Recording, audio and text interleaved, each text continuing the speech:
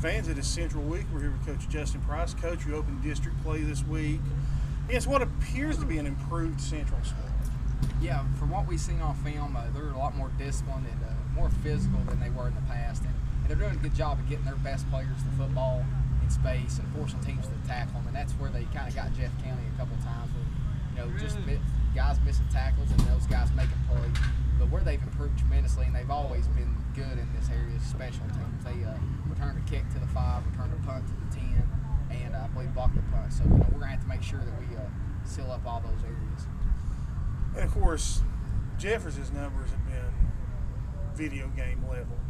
These first 3 quarters, basically, that he's played in.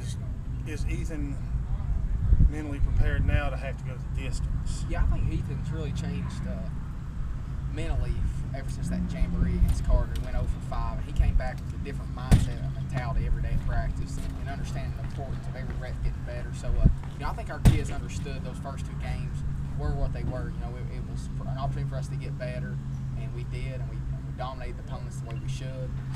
But they knew what was coming down, and we're excited about this, the challenge and the opportunity we have Friday night. And one more thing about Friday night. Of course, it is a tone setter. It is a district game. How have you emphasized this to the team?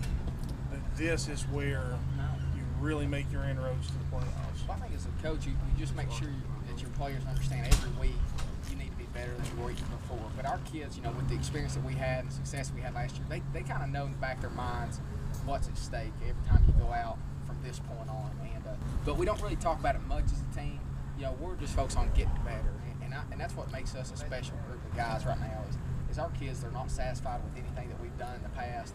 They just want to go out every Friday night and prove somebody wrong, because there's still a lot of people out there that doubt our program. All right, Coach, we appreciate it. We'll see you at the game Friday night.